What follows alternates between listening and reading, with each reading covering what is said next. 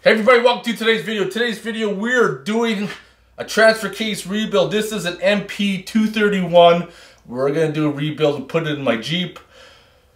If you guys haven't been following the LS swap project, what I'm going to do is take the 231C transfer case and mix it with the 231J, but I don't want to confuse you guys. So basically, I'm just going to do this video on the rebuild of the 231C before we get into rebuilding and creating our own transfer case. So let's get started. Get on there.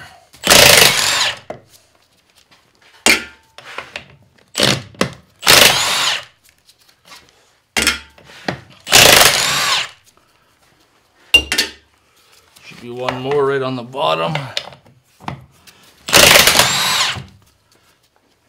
This has got a good layer of silicone on there, so one good hit, we can pull that right off.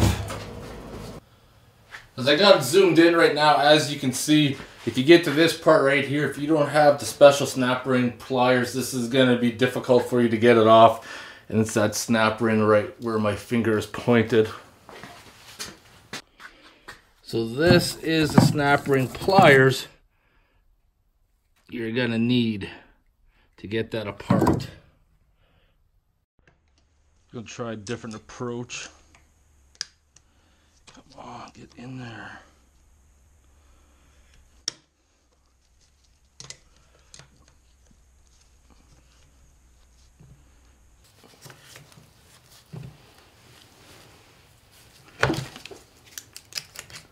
There we go. Finally. Have to try a different angle. Moving along, need to remove the speed sensor. That's how your speedometer gets a signal to see how fast you're going. That's a 1-inch socket. You use 1-inch wrench. Remove that. Remove the bolts that go around it. You can pry here. I think, yeah, over there. Tap it. And you'll be able to get that cone off. Gonna tap this lightly.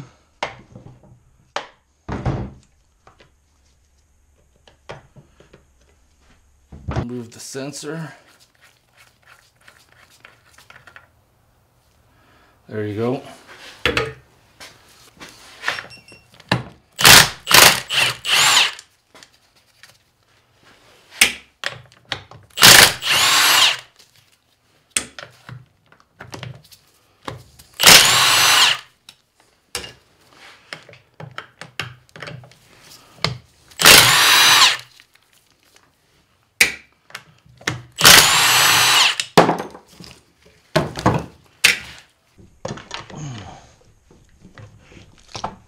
There we go. Gotta do something with some leverage.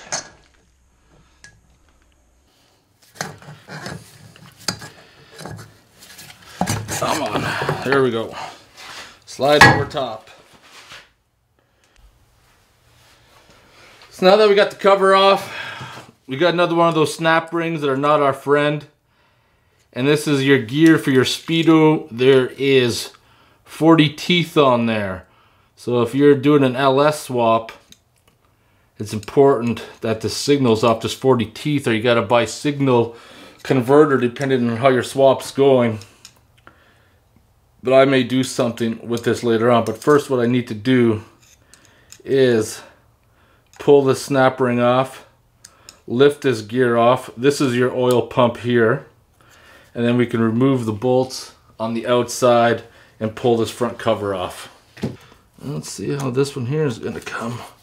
Probably not that good either. This one's actually a lot weaker than the other one. So this one here will come off a lot easier. Come on. Just a little bit more.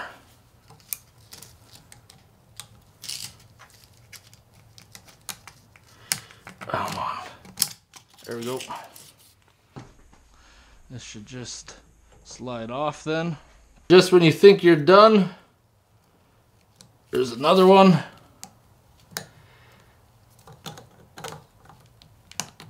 Come on. Why are you stuck in there? bastard. The rebuild kit doesn't come with new ones, so you want to try to use some finesse the best that you can so you don't damage them or distort them. There. Now we go ahead and start moving all the bolts.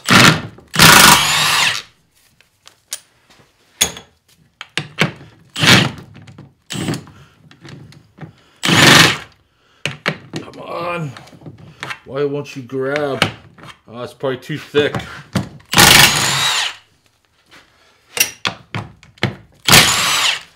The impact socket, that is.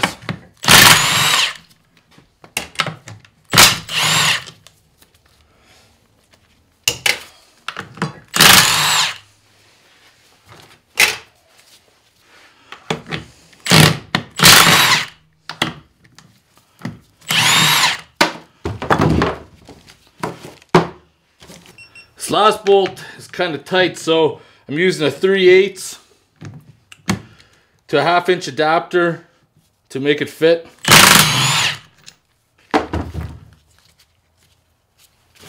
And it seems to be a long one.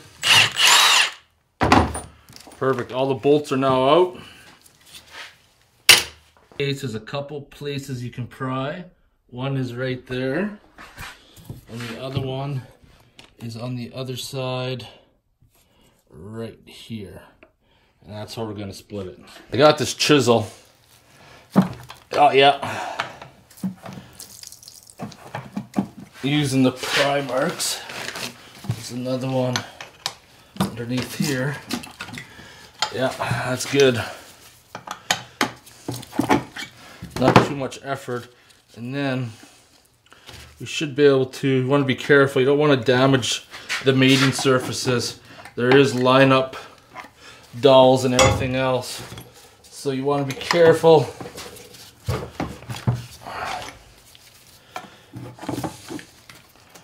I'm getting stuck.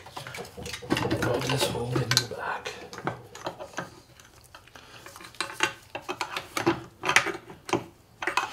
This is your oil pump here. The oil pump shouldn't be an issue. Might be just be trying to work it up slowly. Come on. Come to daddy. Come on.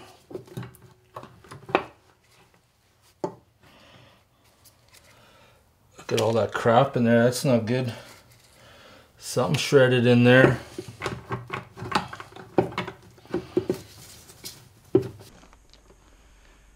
Everything should just come right out. Come on.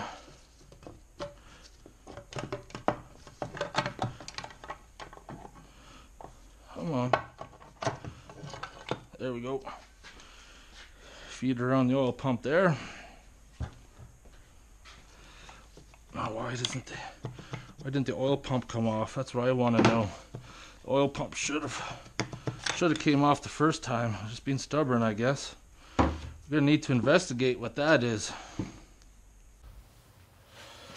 So we got the cover off, and this is where you want to start paying attention where things are. Like, you know, we got the spring here. We got a magnet down here. It's gonna collect everything. The screen is all full of silicone and everything else. We're gonna have to take care of that. So now we can start pulling everything out slowly. We're gonna make some room on this table here. So at this stage, could probably work the shaft out, but what I'm gonna do is we're gonna flip this around for right now. A couple things I want to do. So I'm pretty sure this input shaft right here, this output shaft I mean, is held in place by snap ring. And while we're taking that apart, we might as well pull the bolts off of that as well. Alright, if I'm careful, I might be able to.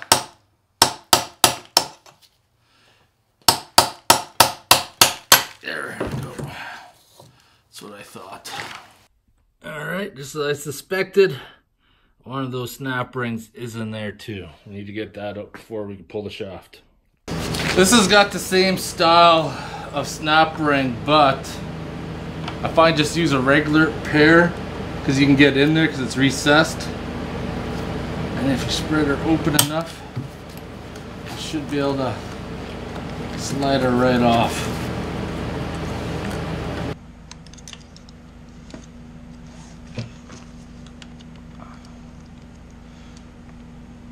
Got a hook in there. So I hooked it and I got it. I could probably go back to using this one. Fully get her out now. It's just so tight in there. Now we go about pulling these out.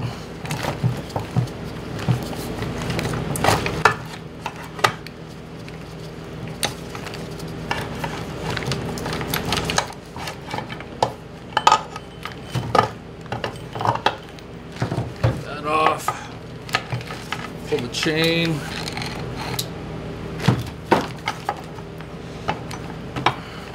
This is your shift fork. One of the plastic pieces just came off. I got the transfer case split. Gears are out. Now you want to pay attention. The rebuild kit comes with these. This one here is already broken. Now if your transfer case is missing these plastic pieces or they're all broken, you probably realize that it's shifting funny. So I'm just going to take this case, pick it up, move it over here for right now. It's one shaft. This is the other one. And I got another one of those snap rings right there that nobody likes.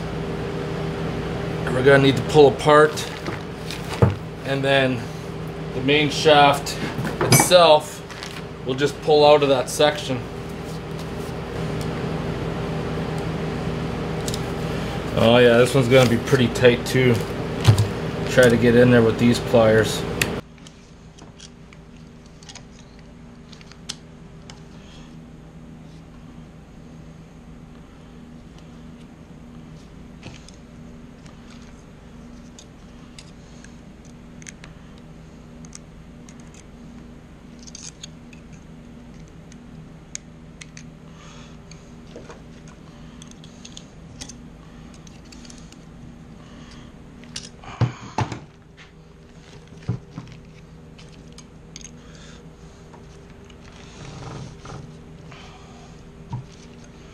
So close.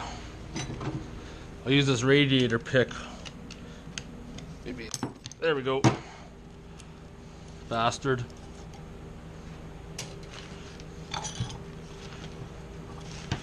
Take that apart carefully.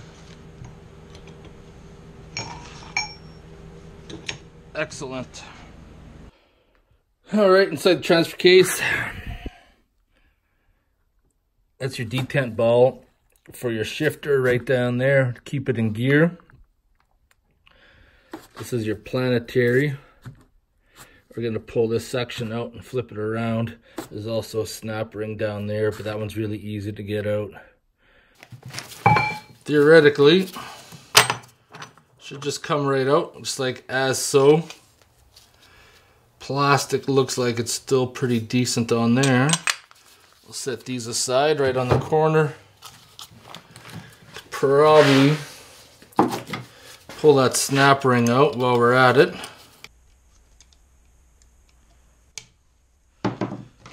Use a screwdriver. I just need to get in there, somehow lift it.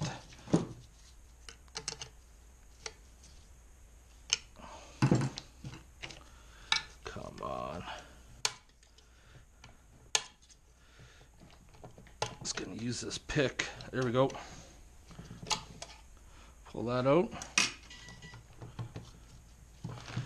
It probably won't come out because it's bolted from the other side, so let's just flip this around. I'll take those bolts out.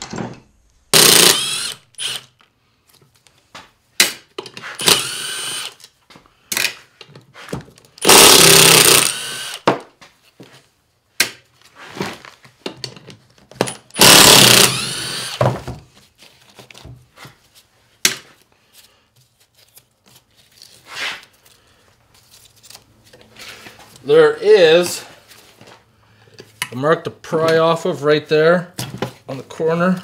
You can see it, there's one right there, there's one right there. And you want to pay attention when you go to reassemble it. Somebody probably filled it full of silicone. We'll have a better look once we slide this out, because this planetary should come out now. I don't think. No, there's one more snap ring holding her in.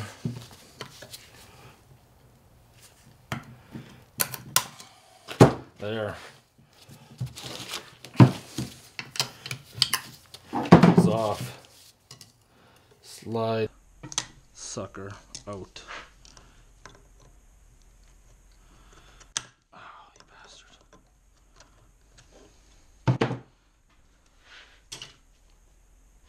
Now it should come out. Planetary is out. This is what I want to point out when you take this cover off, and you want to make sure you don't get too crazy on the silicone. You put it back in. You see this groove right here, and you can see right there silicone is got all around it, but that's so that when the oil comes in here, helps lubricate the bearing, it can drain. Right there, once I removed the silicone that was on there. That's why you got to be careful. Try not to block any of those off.